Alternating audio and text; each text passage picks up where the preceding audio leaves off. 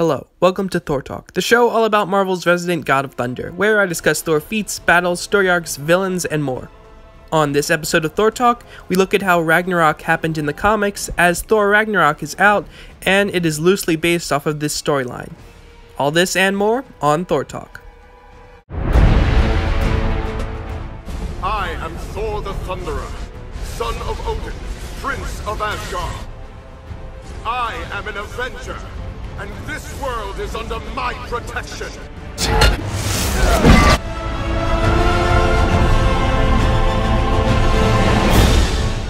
Whosoever holds this hammer, if he be worthy, shall possess the power of Thor.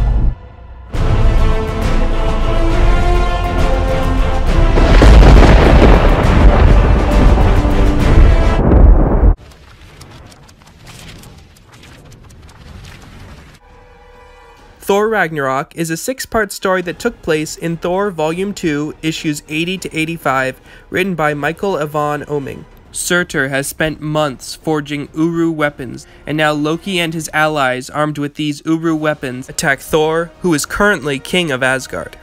These Uru weapons are not quite as powerful as Mjolnir, but they are certainly close in power. 4 Uru weapons clash with Thor's own Uru mallet, causing an explosion that knocks all but Thor unconscious. But Thor recovers to find that Mjolnir has been destroyed by the blast. Loki takes advantage of this and uses his own Uru hammer to blast Thor into the sea. In the sea, Thor decides to go get help and transports himself to Earth, where he finds his fellow Avengers Iron Man and Captain America. The 3 Avengers go back to Asgard, only to find that it has been ravaged by Loki and his forces. They find that Balder has been killed in battle. Balder's death is the first sign of Ragnarok, the end of all things. Thor realizes that this may not be something that his friends can walk away from, and knowing that it is not their fight, Thor transports Iron Man and Captain America back to Earth. Then, Thor, king of Asgard, rallies his people to fight back. They go from realm to realm, stopping Loki's forces and mourning their lost friends. In Vanaheim, they find the Vanir have teamed up with Valkyrior in a battle against Loki's forces. Valkyrie tries to rally the troops, but is shot and killed by Durok the Demolisher.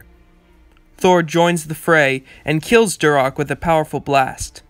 Then, Beta Ray Bill arrives and proceeds to beat Fenris to death, and Loki's remaining forces flee out of terror. Thor leaves his people with Beta Ray Bill in charge and goes to Hildestaf to gain knowledge. Thor thinks on his troubles for a while, but is unsure on what to do. Then, he is visited by a spirit that resembles a boy. Thor realizes that the boy is actually the Odin Force taking human form. The Odin Force tells him that he will need wisdom, so they go to the Well of Mimir, where Odin sacrificed his own eye to gain wisdom. Then, realizing that the well will not give him wisdom without a sacrifice, Thor rips out his own right eye and tosses it into the well. The Odin Force tells Thor that the sacrifice of one eye has already been made by Odin. To gain wisdom, he must go further. So Thor rips out his other eye and tosses it into the well. This time, the well lets him drink, and with that drink, Thor gains knowledge. Thor realizes that Ragnarok is a cycle that has happened many times before. In Ragnarok, the gods are killed and then reborn, killed and reborn, killed and reborn. The Odin Force gives Thor Odin's ravens, who will act as his sight, and then tells him that he must seek the knowledge of the runes to know what to do next. To do this, they go to the roots of Yggdrasil, where Odin hung himself to the brink of death.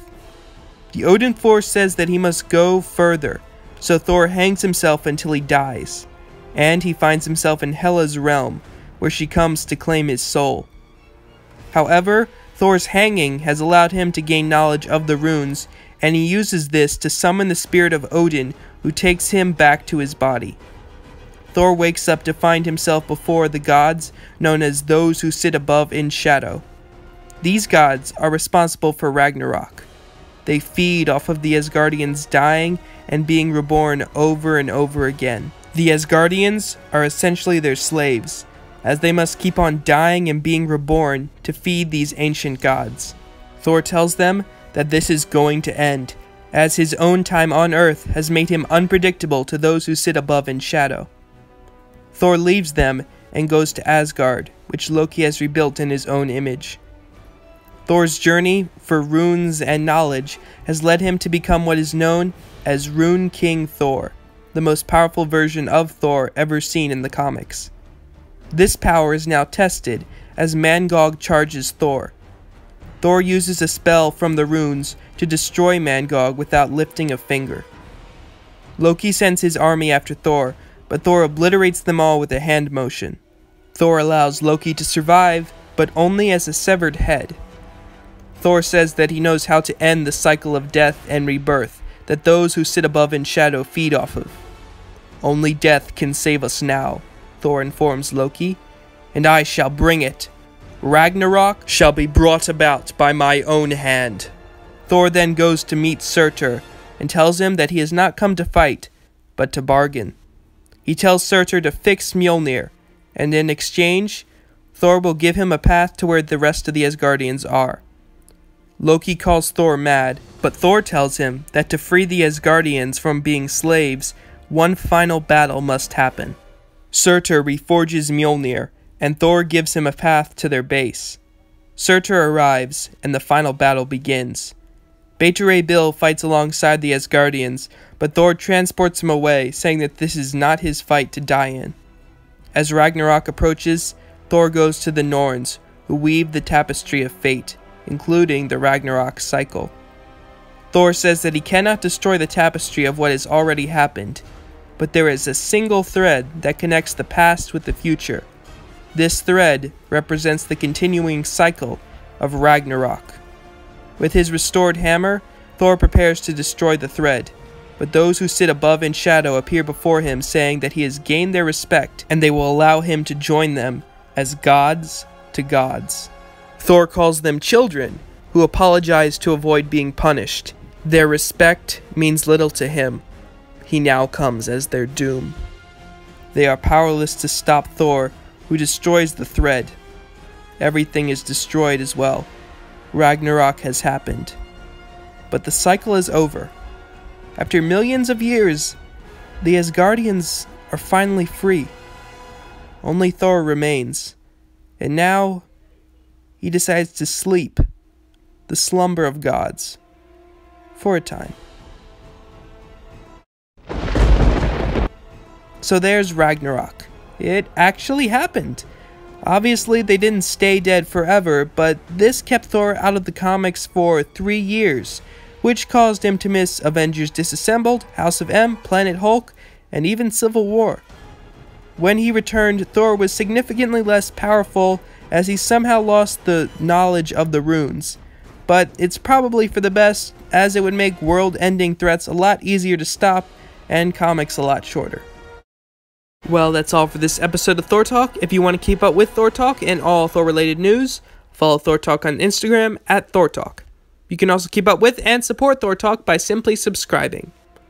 Once again, I'd like to formally state that all art and video is owned by its respective companies, and I own none of it. With that said, see you next time on Thor Talk, where... You'll behold in breathless wonder.